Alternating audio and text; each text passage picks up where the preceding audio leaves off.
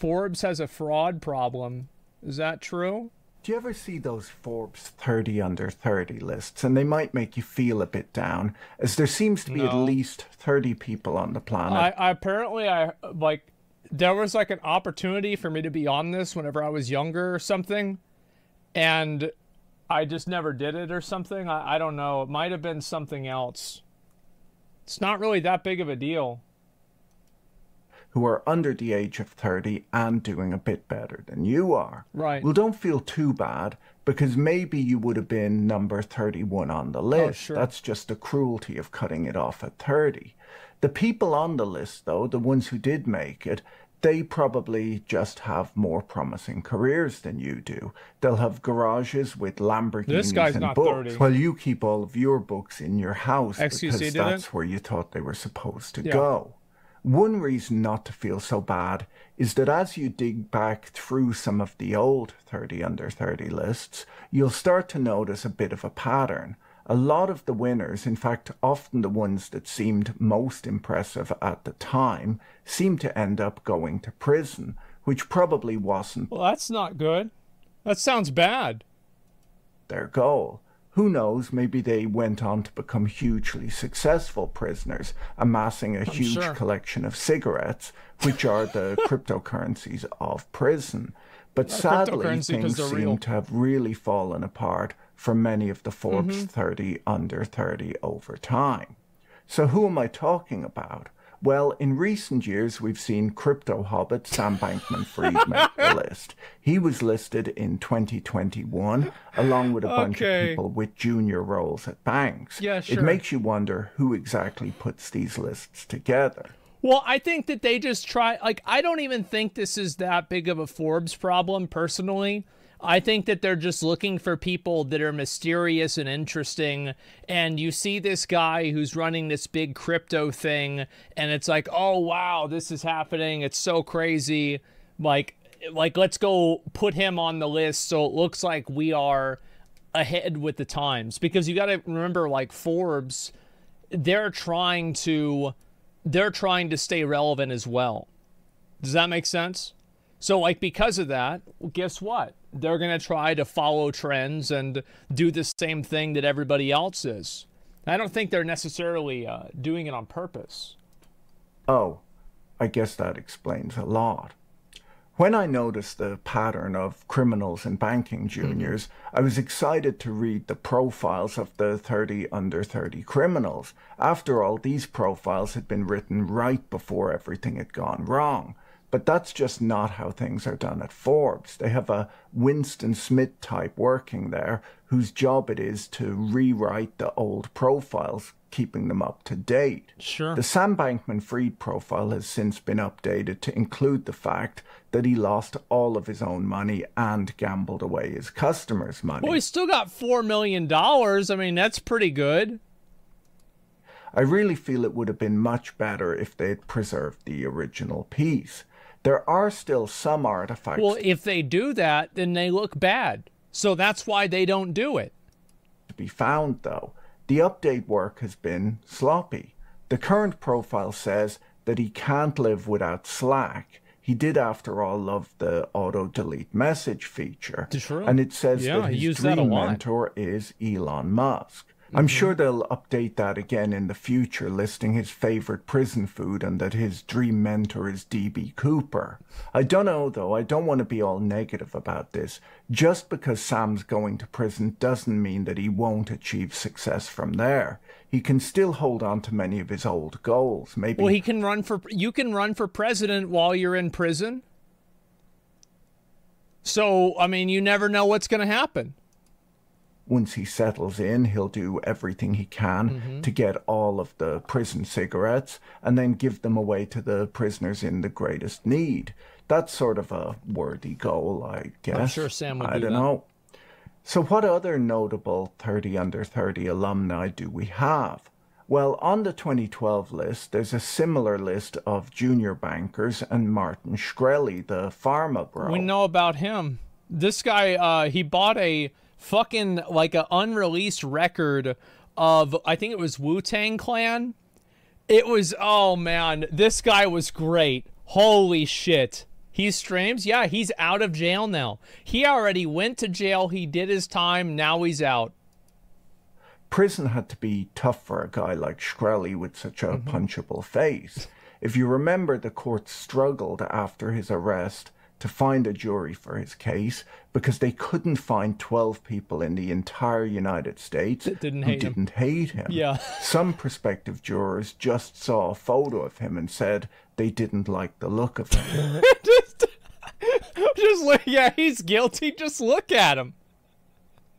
Selling drugs for insane prices. I mean, yeah, that's obviously bad, but I mean, like, is it really, like, I think Martin Shkreli is like, yeah, it's bad, but why is there a Martin Shkreli?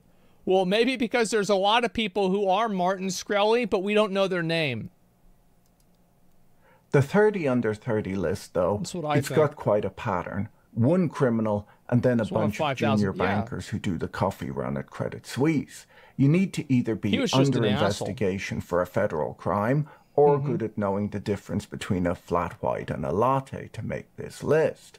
As you look at the list of people being praised by Forbes, you wonder if their criteria is to search for people with criminal tendency, and then they keep finding the occasional master criminal each year and a bunch of people who weren't very good at crime and so decided to get day jobs instead.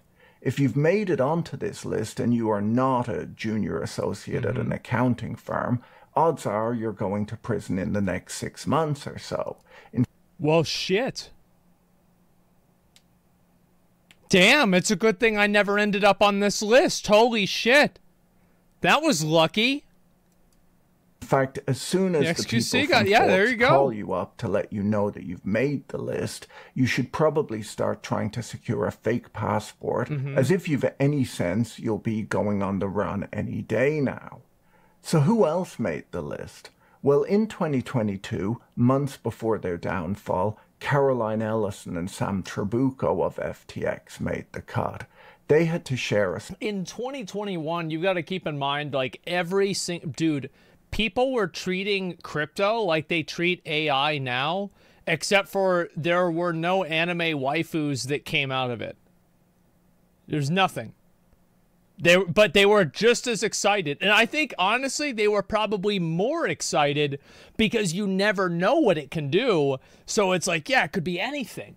So, yeah, of course, everybody was, you know, they're trying to, you know, interact with and put these crypto people on the map and talk about them. So it sounds like Forbes isn't a magazine that's being run by people that are of an average age of 71. I think that's just the truth. Spot, though, meaning that it was actually the 31 under 30 in 2022. I guess you weren't actually 31 on the list then. Caroline Ellison holds the honor of being the only wood nymph to ever have been included on the 30 under 30 list.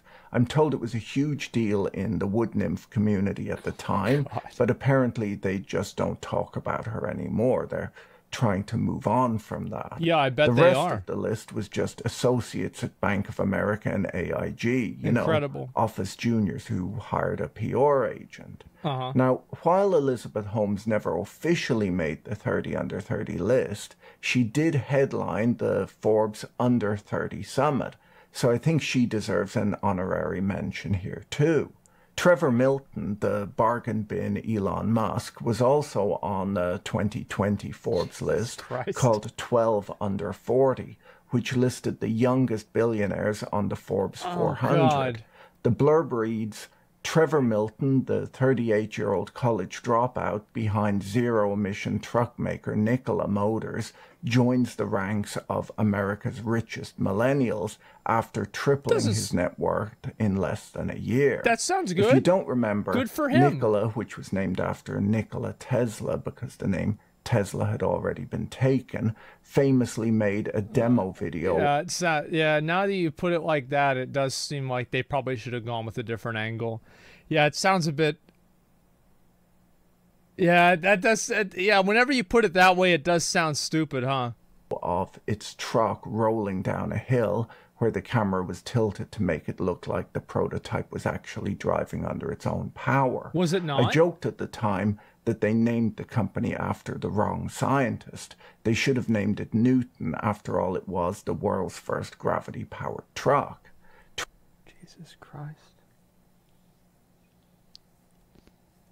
So you're telling me that they did a video of a truck rolling down a hill.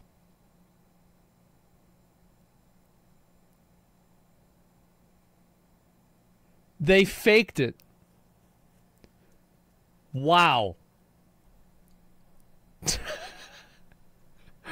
Wow.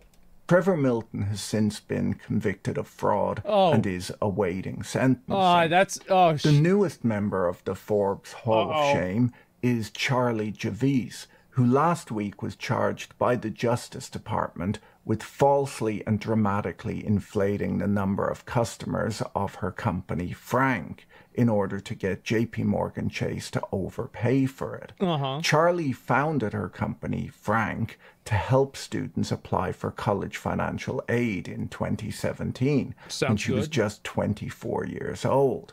By 2019, she had been named on the Forbes 30 Under 30 list. She described her company as like Amazon for higher education, a phrase that makes absolutely no sense, right? No sense whatsoever. Yeah, exactly. Yeah, I'm like thinking about that. What the fuck is that supposed to mean? It's crazy.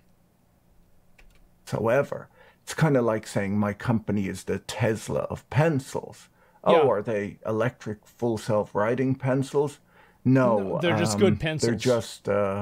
They're just pencils. That's about right. Javis described herself as relentlessly upbeat in a podcast interview last year. That's nice. Saying, good for her. There were definitely times where I painted a rosier picture than things truly were. Oh, I guess that's going to be used in the case.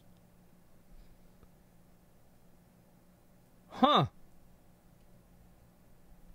And that, it turns out, was true.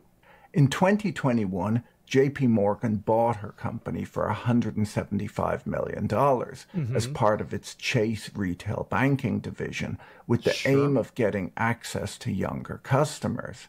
Problems emerged almost immediately after the deal closed, when JP Morgan noticed that the delivery and open rates for its emails to Frank customers were far, far lower than expected. They launched an investigation and uncovered what U.S. authorities now allege was a months-long scheme to fabricate user data. According to the lawsuit, Frank only had about negative $175 million. What's so funny to me about this kind of stuff is that people think they're going to get away with it. Do you really think that they're just going to give you $175 million for nothing? Not a chance. Some do, though. Like 90% of them don't. 300,000 clients and fabricated data to show a much larger customer base. Javis is alleged to have enlisted a data scientist to make up a few million customers, which I guess can be described as painting a rosier picture than things truly were. The employee who was asked to create the false records allegedly told her, "I don't want to do anything illegal," to which Javis allegedly responded, "We don't want to end up in orange jumpsuits." Come on now, Charlie, you've got to plan a little. How do you, like, it's always so crazy to me that these conversations end up getting recorded. Like, don't you think maybe you shouldn't talk about this stuff on the internet? A little bit better. Look at your CV. You're not a junior associate at an accounting firm. The minute Forbes called you, you should have booked a flight to a country that doesn't have an extradition treaty with the United States. Yeah, there you go. It's not hard, Charlie. The signals are very clear. The magazine curse is not a new idea either. A group of finance professors from the University of Richmond in Virginia wrote a paper in 2007 on this very topic, entitled "Are Cover Stories Effective Contrarian Indicators?"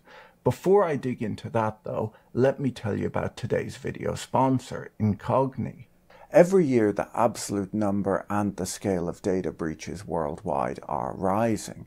There were 68% more data breaches in 2021 than the year before. Once your personal data gets out there, the likelihood of it being sold on by data brokers is constantly increasing too. Data brokers aggregate your personal information, including your name, social security number, This is what they do, login yeah. No, details, location, online activity, and there's much websites more. to check They if then your sell accounts this have been data to compromised. whoever will pay, which may be businesses wishing to market to you, but once your data's out there, it can fall into the hands of criminals too. Oh, absolutely. The good news is that you have the right to protect your privacy by requesting data brokers to delete the information they store on you. The bad news is that it would take you years to do it manually. CatDany reaches out to data brokers on your behalf, requests your personal data removal, and deals with any objections from their side. Sign up for CatDany by using the link in the description below. The first 100 people to use the discount code BOIL will get 60% off CatDany.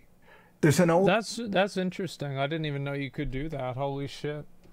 Yeah, there's other things that are similar to that for, what do you call it? For other types of, like things to like get yourself removed off of websites, etc. Old story that Joe Kennedy, they can actually legendary... do that? Well, what they do is they'll probably send in a request to the different companies that just has a list of emails and names that are just being requested to be removed. And then the company has to legally comply with it. But the odds are that the government, they probably finesse the government into being able to do it and then only undo it if they were asked. Yeah, send a request, they don't do it, problem solved. Yeah, exactly, right? And so that's how it happens. Stock manipulator dumped all of his shares right before the 1929 stock market crash, saying, you know it's time to get out when the Shoeshine Boys start giving you stock tips. Shoeshine Boys were the finance YouTubers of the Roaring Twenties.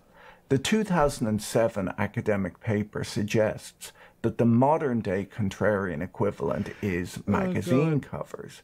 The professors looked at 549 cover stories from 3 business magazines, Business Week, Forbes, and Fortune, over a 20-year period. They then went on to analyze how the shares of the featured companies had fared in the 500 days before and the 500 days after the publication date. I think it makes sense, though, that a lot of the people that get the most visibility are the most volatile. It really does, because those are the people that are, on the surface level, the most astonishing and the most incredible, like the Elizabeth Holmes and the Theranos thing, and then also Sam Bankman-Fried with fucking, what's it called, FTX. So like whenever you see them and it's like, oh wow, like, well, these people are doing such a crazy, incredible thing, this is amazing. Of course they're gonna paint the best picture, because their picture isn't even fucking real. So of course they're going to get more attention that way. It kind of makes sense whenever you think about the way people are attracted to, extremes. This is because companies made the cover of these publications for both good and bad reasons. You probably won't be that surprised to hear that the companies that received the most positive coverage in the run-up to the publication date were top performers, having on average outperformed the stock market by 43% before making the cover. The companies that received negative magazine coverage were ones that had, on average, underperformed the stock market by 35% before making the cover. Right, because it was the academics discovered a reversal of fortune tended to occur after the articles were published. The high flyers period of outperformance came to an end, and the beaten down stocks went on to beat the market after the publication date. As the authors put it, positive stories generally indicate the end of superior performance, and negative news generally indicates the end of poor performance. That's a really interesting insight. I never thought of it like that. Yeah, I like that. That's smart. The research shows that investing based on media enthusiasm can be destructive to your wealth. The magazine cover indicator isn't new. It was first published more than 35 years ago by Paul McCrae Montgomery, an American fund manager.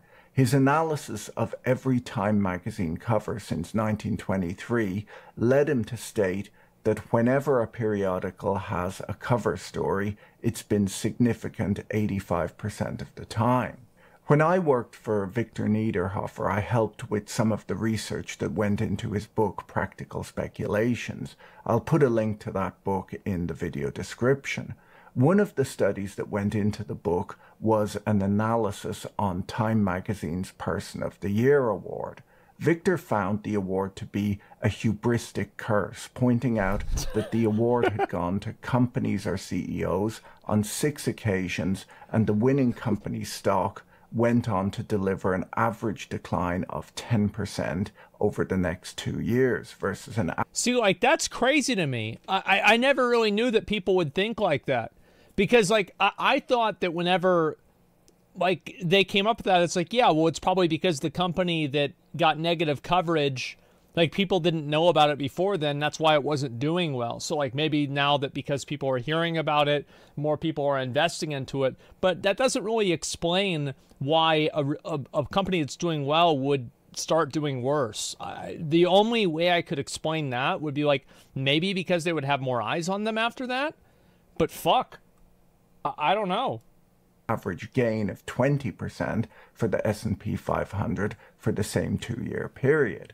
He similarly found that companies who had the naming rights to the world's tallest building tended to underperform the stock market in both 1, 3, and 5-year periods after the building was completed. And in a study that might have warned you about FTX, Victor found that companies... I mean, this kind of happened with Kai and Ludwig, too, on Twitch, right? It's like after they did the subathon, viewership went down a lot. Because, like, you reach that high point, and it happened with Ninja, too. You reach... excuse me. You reach that high point, and then people are like, okay, well, you know, that already happened. Now they move on. It's weird, but yeah. I mean, I think that really... There's an example, multiple examples on Twitch. Paid for the naming rights of sports stadiums also. Yeah, it can only go downhill from here. Yeah, that's the way people think. Business Week was a magazine that was first published in September 1929, just weeks before the stock market crash. It was... Yeah, I think that, like, I mean, really, hype is, like, so big on Twitch. Like, I don't know about on YouTube, etc., who knows? But, like, on Twitch, hype is, like, such a big thing. And, like, with a lot of these companies, I mean, you saw, like, with how many of these massive companies like FTX, they're not delivering a product. They're not providing a service. They're just existing. And because people think that what they're doing is really hyped up, everybody's investing on them. So, yeah, I think that stocks are kind of the same. Bought out by Bloomberg in 2009. Business Week had such a terrible history of wrong calls that sell when Business Week's cover says buy became a Wall Street maxim. They famously proclaimed the death of equities in 1979 and announced the dawning of the Internet age in December 1999. They put Jeffrey Skilling, the CEO of Enron, on the cover in February 2001, praising Enron's strict risk management controls. Months later... It's like, of all the things, you know, it's one thing to say good things about Enron. It's another thing to put them on the cover. And it's another entire world to put them on the cover and praise them for risk management. Holy shit. Skilling resigned for personal reasons, and Enron imploded in the biggest bankruptcy in corporate history at the time. I think it's also like a lot of the people that are, you know, writing for these magazines, you know, I bet they probably don't get paid as much as the people that are actually buying and selling stocks. So logically, it would make sense that a lot of the reasons why they're writing for the magazines and not buying or selling stocks is because they're not good enough to compete with the people that are actually buying and selling stocks. So logically, it would make sense that these magazines that are giving advice are often wrong. Was eventually sentenced to 24 years in prison.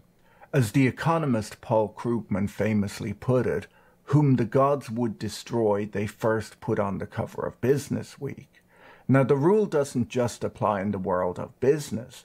The Sports Illustrated cover jinx is an urban legend that states that individuals or teams who appear on the cover of the Sports Illustrated magazine will subsequently be jinxed. An explanation for the Sports Illustrated jinx is that athletes are generally featured on the cover after an exceptionally good performance, which might be an outlier compared with their usual level of playing. Sure. After this exceptional performance, there is essentially nowhere to go but down. And that fucks with the statistician Francis Galton, while trying to explain data that showed the offspring of tall parents were on the average not as tall as their parents, and the offspring of short parents were on the average not as short as their parents, described this effect as regression to mediocrity, which was later renamed regression toward the mean.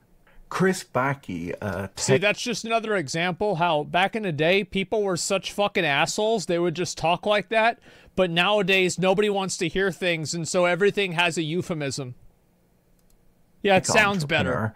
Tweeted last week that the Forbes 30 Under 30 have collectively raised $5.3 billion in funding, and the Forbes 30 Under 30 have also been arrested for frauds and scams worth over $18.5 billion, an incredible track record.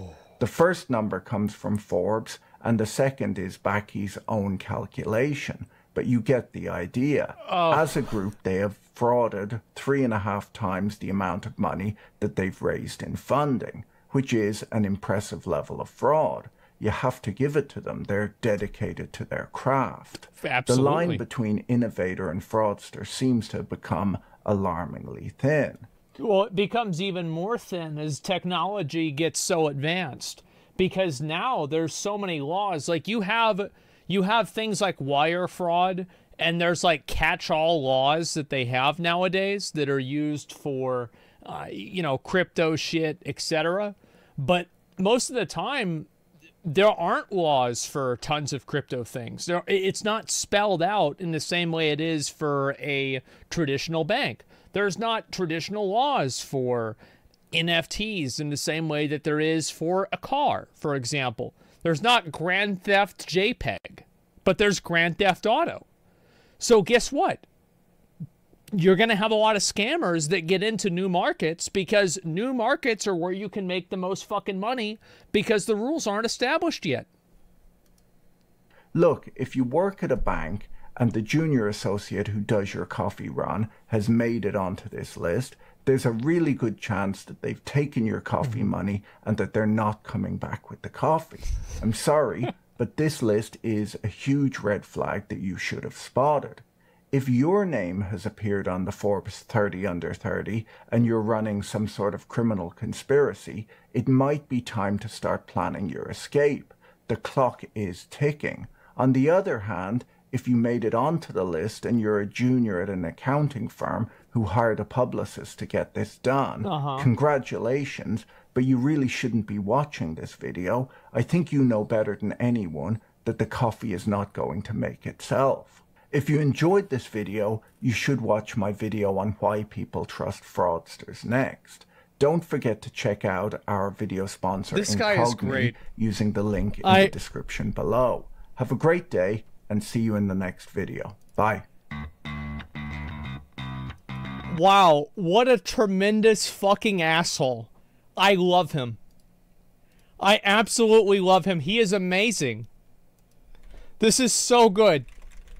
Yeah, look at actual Elnor. Yeah, it's goddamn, that was amazing. Wow, definitely subscribing. Yeah, there's the video right there. God damn. There's great videos, even though he never blinks. Apparently not. Guy's probably good at poker. Maybe. He's the real deal, formerly a hedge fund manager.